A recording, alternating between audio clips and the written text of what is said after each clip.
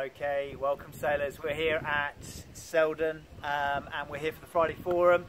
We're going to be looking at how masts are made from scratch, right from a bit of metal all the way through to the final thing that you might have on all the RS sailing boats. So I hope you enjoy the video, and if you've got any questions at the end, feel free to put comments below.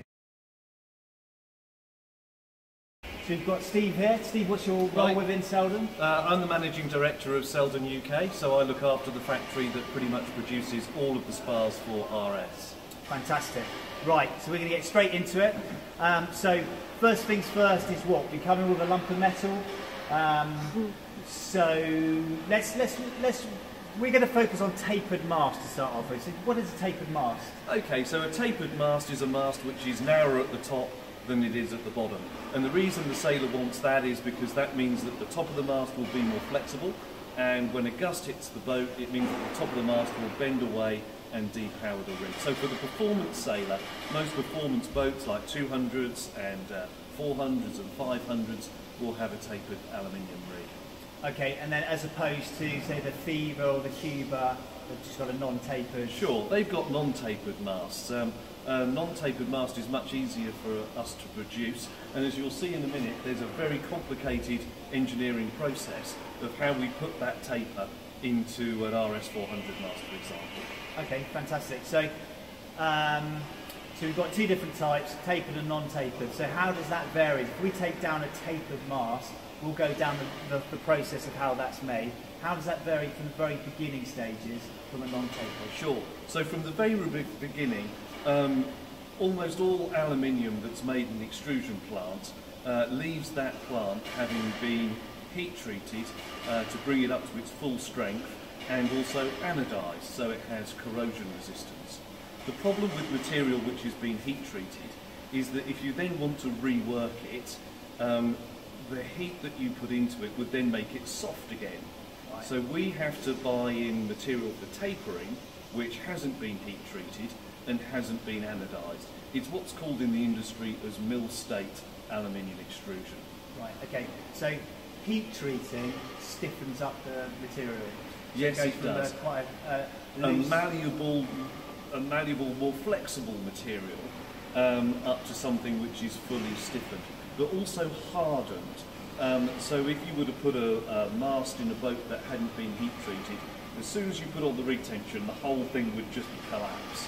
Whereas once it's been brought up to its full specification of heat treatment, that mast will be hard and will last you for many years. Okay. So we've got our mast, which is effectively not treated, whatever. It's in mill state. Mill state, yep. And then where do we go from there? Okay, so the first thing that we have to do is start the tapering process, and we do that with this machine behind us, which is a CNC controlled plasma cutter. Okay, well let's go and have a look at that then. Okay, so we're here at the plasma cutter. Yep, that's right. right. So what goes on here then, Steve? Okay, so basically what's happened is that we've taken our mill state piece of aluminium tube, laid it into the machine, and this cutting head cuts out the V. And as you can see, this is the piece of material that was cut out of this section. The tube rotates, the cutting head moves backwards and forwards, and that cuts this parabolic piece of section out of the middle of the tube. As you can see, in this state, in mill state, the material is very soft and flexible and really has very little strength to it.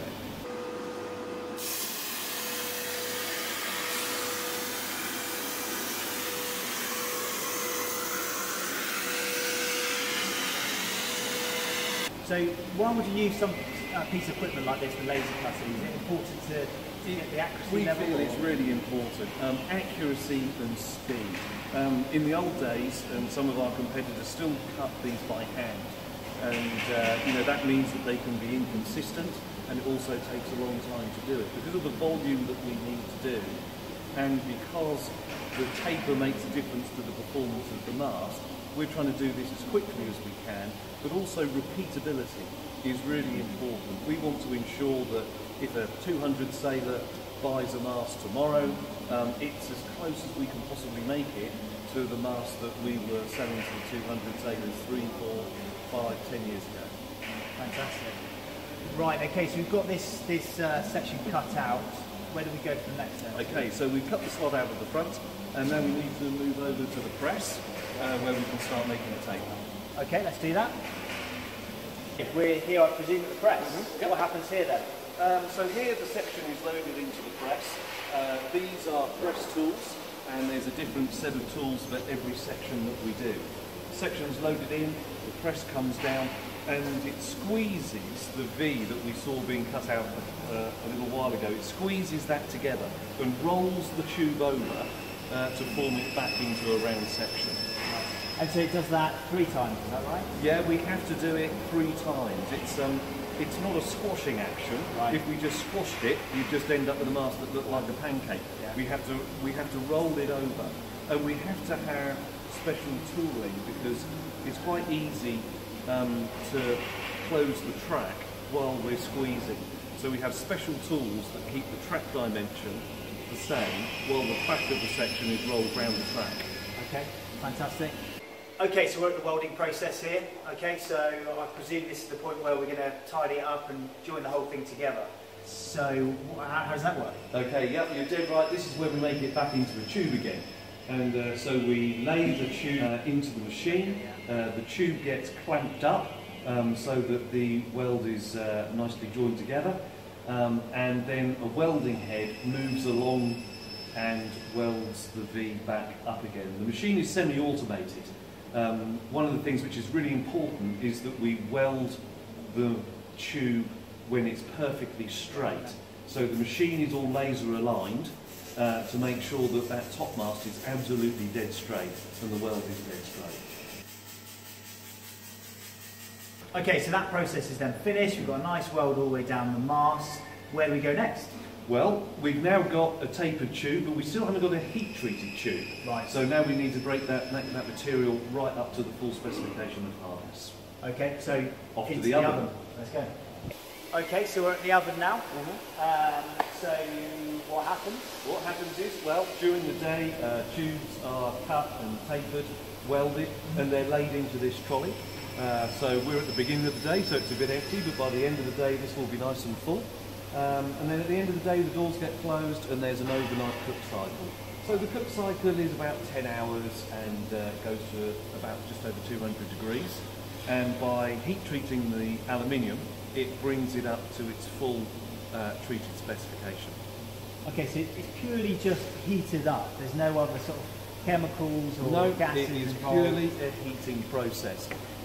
We have to use different heat processes for different materials, different types of aluminium, like a different heat treat, and we're very accurate in the way that we do it. There are sensors that go onto the tube so that we make sure that every tube in the oven has reached its full heat-treated effect.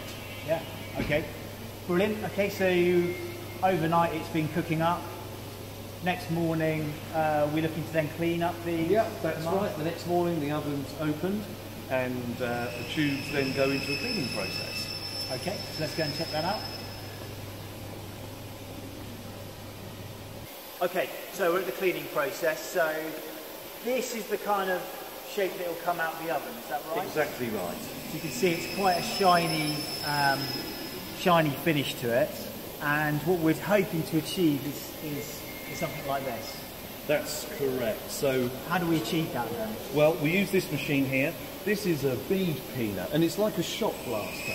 So the extrusion, the mast travels down the wheels, goes through what we call the blast cabinet, and in there we fire glass balls at the surface of the metal that give it this nice even matte effect. The other thing that it does is it hardens the surface. As we impact the aluminium, it just hardens the surface a bit, and that just gives the surface a little bit more resistance to scratching, a little bit more resistance to marking.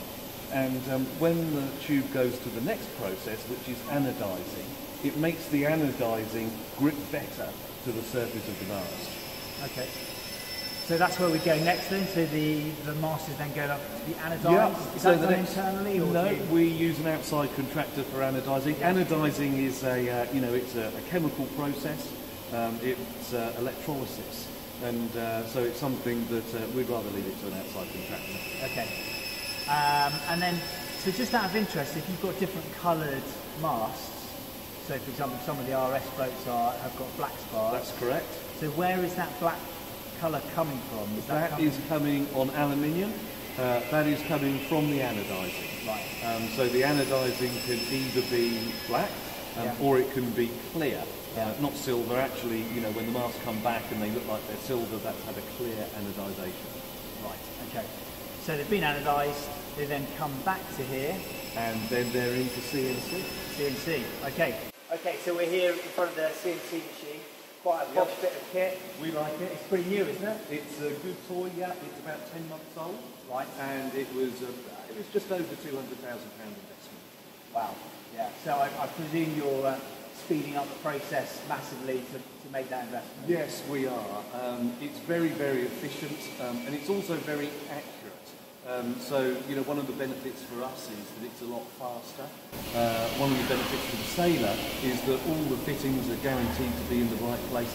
And things like, you know, T-terminal alignment. Yeah. So, you know, by hand, maybe you'd get the shrouds where they connect to the mast accurate to within a millimetre. Yeah. With this, we're 0.1 of a millimetre. Wow. So we're a lot more accurate than we were by doing that. Yeah. Okay, so we're at the final sort of fitting out section here. So we've got section of so vision masts. That's right. A batch of 5. Yeah, ready to go. And then what's the process there? Okay, so the process is that basically the masts arrive to the assembly floor from the CNC machine, and then from our stores department arrives a kit of parts. Every mast we make is made to a bill of materials, which lists all of the parts that are required and where they should go on the spar. So the assembler takes his kit, which will have things like the boom bracket, and the bill of materials will tell him which holes to fit that boom bracket to. Obviously this has been made a lot easier by the CNC machine because the holes for the boom bracket are already pre-drilled. Yeah. Okay, so then we fit out all the masts, we make sure that it's all got the right parts in because we've got the kit specific to the amount of mast and the type of mast you've got. And then where do we go from here? Some of your masts are roped out? Yep, that's right. So for RS, almost all of the masts are pre-rigged. And so while the stores have put together this kit of parts, our rigging department will have put together the kits of the rigging. And all of the rigging will be attached to the mast, all the ropes will be run through, then it will be wrapped up in plastic, the spreaders attached to the outside, and then it's ready to go. Fantastic. Okay, thank you very much, Steve. Appreciate it. So what we've done is we've had a really, really brief introduction to your process. Obviously, it takes a lot longer, and so I really appreciate that. So just to recap, the masts come in their raw format, then they're going to go through and be cut and be tapered, then pressed, then welded, then they go to be heat treated, cleaned up, off to be anodised, back, all the holes cut with the CNC machine, and then fitted out here. So you know, if you ever get an opportunity to come down here, it's a very organised process, and you know, you can see you're working with quite large quantities of masts. I mean, how many masts would you expect to put through in a year? Or we're doing about 8,000 to 10,000 masts a year, if you include booms and spinnaker poles and everything else that we do. And so this is sort of like the beginning of the RS delivery for next month. What generally we do for RS is we have one big delivery a month, and as you can see, this is a stillage, RS Quests at the bottom, RS Fevers at the top, and that's pretty much just the start of the delivery that we're compiling together. Cool. So as a company, you're dealing with the Terror all the way up through, I'm thinking quite a lot bigger kit. Yeah, sure. One of the things that's fascinating about running this business is the different types and scales of masts that we do. RS Terror, probably about the simplest thing that we do, and over here behind us we have a Swan 54. It's 32 metres long, it's got a special white paint on it, and you know, the boat that's going on is well into the millions of pounds. Yeah. So it's a different story for another time, but the holes on there, that's not obviously going through a CNC machine. No, at the moment, but we're certainly looking at doing that. That's the next step for us. And of course, also we do these masts in carbon as well. Yeah. This boat has an aluminium mast with a carbon fibre boom. And next time you're back, you're welcome to look at the carbon department. Yeah. So I think leading into that, next Selden visit, which we'll do in a few months' time, we're going to run through how carbon masts are made. So if you've got any questions whatsoever, give us a shout. Just message us at the bottom of this and just send us a comment. Once again, thanks a lot to Selden, thanks a lot to Steve. If you've got any questions, you can obviously ask on the comments below. And feel free to, in the comments below, we're going to tag in Selden with their various social media streams. So feel free to give them a shout. But apart from that, that's us for the Friday Forum. Any questions, give us a shout. It's very noisy. Alright. Okay, so hopefully you found that interesting. Once again, comments below. We'll get back to you. Selden has said that they'll ask some of the questions that you've got. So just give us a shout. Same old thing. We are posting all these videos on RS Sailing, YouTube, Facebook, Twitter. So get involved in those. Next step, we're going to be looking at carbon masts next time we come back to Selden, which will be in a few months' time. So think about any questions you might have to do with that. Keep an eye on Facebook and all the social medias to find out where we're going to be next, because the next one should be a good one. Okay, so thanks a lot, and we'll see you next time.